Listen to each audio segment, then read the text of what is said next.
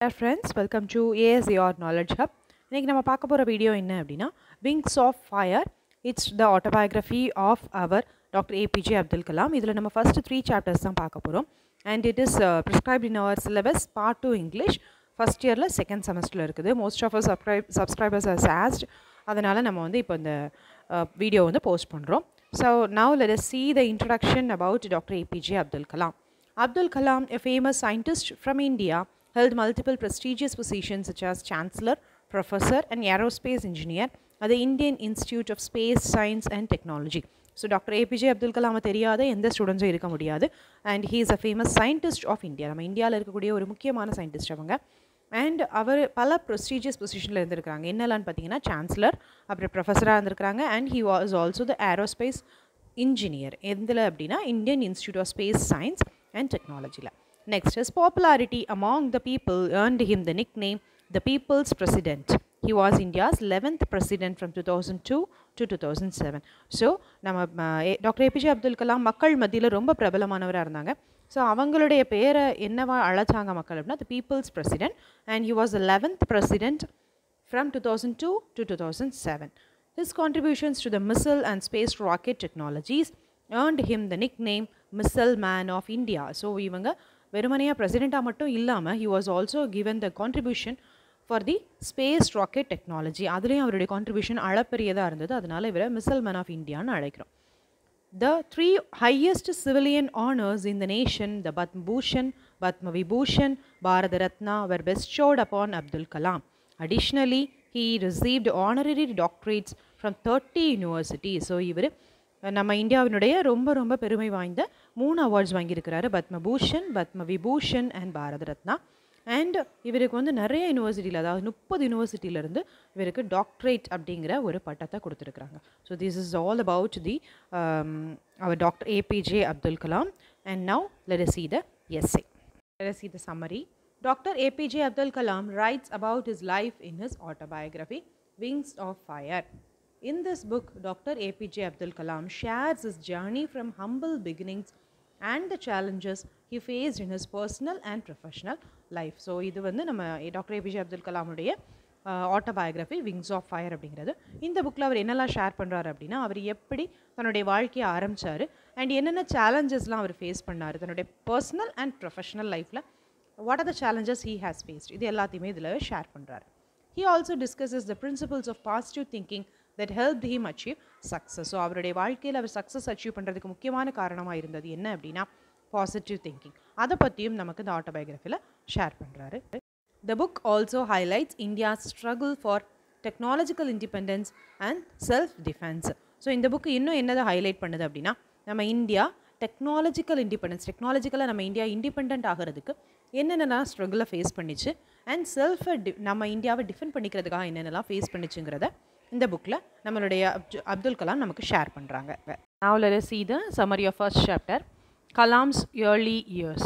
The chapter 1 focuses on Abdul Kalam's early life, beginning with his birth into a Tamil middle class family in Rameshwaram, India. So chapter 1 எதை பற்றி சொல்லுது அப்படின்னா, கலாமுடைய முதல் தொடக்கத்தில் உள்ள வாழ்க்கை, அதாவது அவருடைய பிறந்ததுலேருந்து அவருடைய ஸ்கூல் எஜுகேஷனை பற்றி சொல்லக்கூடிய சாப்டர் தான் இது.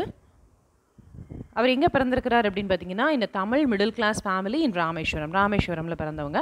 His father won't a boat considered a sign of wealth in the community. So அவங்க அப்பாவுக்கு சொந்தமாக ஒரு போட் இருந்துச்சு. அவங்க கம்யூனிட்டியை பொறுத்த வரைக்கும் என்னென்னா, ஒரு போட் வச்சுருந்தாங்கன்னா அவங்க பணக்காரங்க அப்படின்னு அர்த்தம்.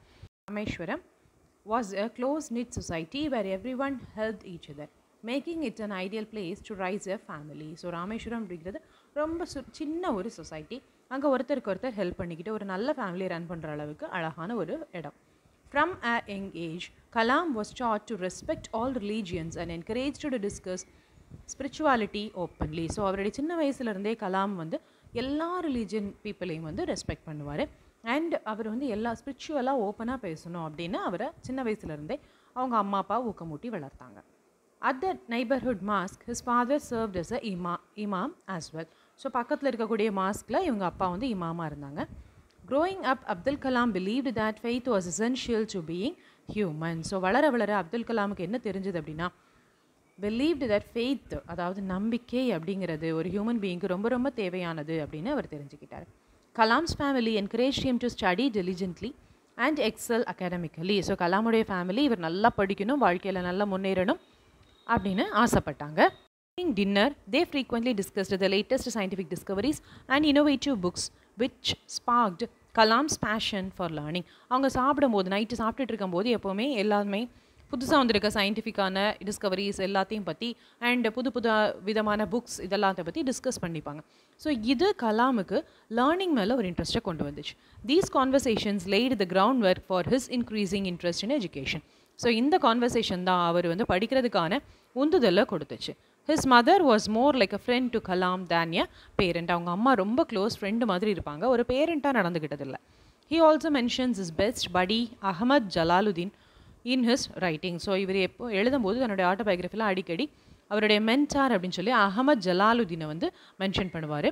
So he's a very good friend of Abdul Kalam and later he became the brother in law of Abdul Kalam. Abdul Kalam became intellectually and spiritually mature at an early age due to the significant age difference between him and Ahmad, who was almost 15 years older. So Abdul கலாமுக்கும் அவருடைய friend அகமதுக்கும், அதாவது அவருடைய மென்சார் அகமதுக்கும் 15 வயசு வித்தியாசம்.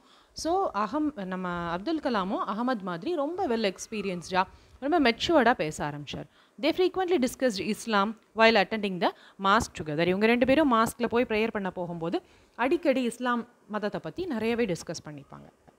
Now let us see the second chapter, learning complicated subjects in high school. The chapter 2 discusses about his passion for advanced technology and science. Kalam departed from his birthplace and joined Schwartz School in Ramanathapuram. So இவர் வந்து technology நிறைய science எல்லாம் படிச்சுக்கணும் அப்படின்னு ஆசைப்படுறாரு. அதனால தன்னுடைய birth பிளேஸ்லேருந்து எங்கே போய் ஜாயின் பண்ணுறாரு அப்படின்னா ஷ்வார்ட்ஸ் ஹை ஸ்கூல் அப்படிங்கிறது ராமநாதபுரத்தில் இருக்குது, அங்கே போய் ஜாயின் பண்ணுறாரு. Abdul Kalam enjoyed school until a new teacher, Rameshwaram Shastri, arrived. One day, while sitting beside a Hindu student, the teacher noticed them and reprimanded Kalam for breaking a rule. As a consequence, Kalam was sent to the back of the classroom. So, our school ரொம்ப ஜாலியாக போச்சு. ஆனால் ஒரு teacher வர்ற வரைக்கும், இந்த teacher அப்படின்னா ராமேஸ்வரம் சாஸ்திரி அப்படின்னு ஒருத்தவர். அவர் என்ன பண்ணுறாருன்னா, ஒரு நாள் நம்ம அப்துல் கலாமோ ஒரு ஹிந்து ஸ்டூடெண்ட்டு பக்கத்தில் இருக்கிறாங்க. இவங்கள பார்த்த உடனே இவர் வந்து நீ ரூலை பிரேக் பண்ணுற அப்படின்னு சொல்லிட்டு நம்ம கலாமை வந்து கிளாஸ் ரூமில் back of the class room அனுப்பிடுறாங்க. Many people held ப்ரிஜுடிஸ்ட் views during India's division, but Abdul Kalam chose to combat this by remaining tolerant of all religions throughout his life. So நிறைய பேர் வந்து ஒரு ப்ரிஜுடிஸ், அதாவது மூட நம்பிக்கையோடு இருக்கிறாங்க இந்தியாவோட டிவிஷனுக்கு அப்புறமா. என்ன அப்படின்னா அப்துல் கலாம் வந்து ஆனால் அதுக்கு எதிர்ப்பு தெரிவிக்கிறார். என்ன அப்படின்னா எல்லா ரிலீஜனும் ஒன்று தான், எல்லா ரிலீஜனும் நமக்கு ஃப்ரெண்ட்ஸ் தான் அப்படிங்கிற மாதிரி ஒரு எண்ணத்தோடு இருக்கிறார். This decision was made after an encounter that made him realise the harm caused by prejudice. So இந்த டெசிஷனை அவர் எப்போ உணர்றாரு அப்படின்னா இந்த மாதிரி ஒரு ப்ரிஜுடைஸ் வந்து அவர் முன்னாடி நடக்கும்போது. For his younger brothers financial assistance, Kalam sold news papers. In his book, Kalam acknowledges his friends and families support and encouragement as the key reason behind the success. So இவர் தன்னுடைய யங்கர் பிரதர், இவருக்கு அடுத்த உள்ள தம்பியினுடைய படிப்புக்காக financial assistance help பண்ணுறதுக்காக news பேப்பர்லாம் வச்சுருக்கிறார் நம்மளுடைய Abdul Kalam. And தன்னுடைய புக்கு ஃபுல்லுமே அவர் வந்து தன்னுடைய ஃபேமிலி ஃப்ரெண்ட்ஸ் யாரெல்லாம் அவருடைய எஜுகேஷனுக்காக சப்போர்ட் பண்ணாங்களோ, தன்னுடைய சக்ஸஸ்க்காக ஹெல்ப் பண்ணாங்களோ அவங்க எல்லாரையுமே மென்ஷன் பண்ணியிருப்பார். Now let us see the third chapter, Kalam's initial experiences in engineering. Chapter 3 discusses about his high school experiences. Kalam excelled academically and developed a passion for science. So நம்மளுடைய அப்துல் கலாம் வந்து chapter 3ல என்ன discuss பண்ணுறாங்க அப்படின்னா high school எக்ஸ்பீரியன்ஸஸை பற்றி நம்மகிட்ட share பண்ணுறாங்க. And is also telling about the passion for science. சயின்ஸை பற்றி இவருக்கு எவ்வளோ பேஷன் இருந்தது அப்படிங்கிறத நம்மக்கிட்ட கன்வே பண்ணுறாரு. Over after obtaining his BSc in physics, Kalam recognized that he needed to pursue engineering to reach his aspirations. So அவருடைய ஆசைகளெல்லாம் நிறைவேற்றணும் அப்படின்னா BSc Physics மட்டும் பத்தாது, நான் இன்ஜினியரிங்கில் படிக்கணும் அப்படின்னு ஆசைப்படுறார். As a result, he enrolled in the Madras Institute of Technology in a program for engineers. Despite being wealthy, he could not pay his admission expenses. So he joint in Madras institute of technology. So அவங்க family வந்து ரொம்ப wealthy இல்லை அப்படிங்கிறதுனால அட்மிஷனுக்குள்ள amount கூட அவங்களால பே பண்ண முடியல. Thankfully, his eldest sister acknowledged his potential and helped him find a place to stay by providing financial assistance during his initial years at the Madras Institute of Technology. So இவருடைய eldest sister, ரொம்ப மூத்த sister அக்கா வந்து என்ன பண்ணுறாங்க அப்படின்னா, இவருடைய எண்ணங்கள், இவருடைய ஆசைகளெல்லாம் நிறைவேற்றணும் அப்படிங்கிறதுக்காக அவங்க தன்னுடைய ஃபினான்ஷியல் அசிஸ்டன்ஸை கொடுக்குறாங்க. இவர் வந்து மெட்ராஸ் இன்ஸ்டியூட் ஆஃப் டெக்னாலஜியில் படித்து முடிக்கணும் அப்படிங்கிறதுக்காக ஃபினான்ஷியலாக ஹெல்ப் பண்ணுறாங்க. So this is what all about the chapters 1, 2 and 3 in the Wings of Fire. Hope I think it is very useful for you. Make use of the essay and study well. Follow our channel and share with your friends if you find it very useful. Thank you all.